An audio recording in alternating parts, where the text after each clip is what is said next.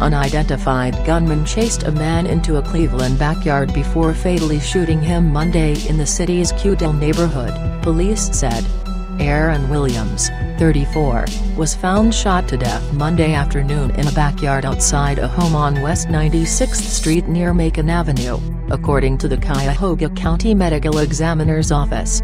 No suspects have been identified in the killing, police said. Cleveland police arrived just after 3:45 p.m. and found Williams shot multiple times in the head and body.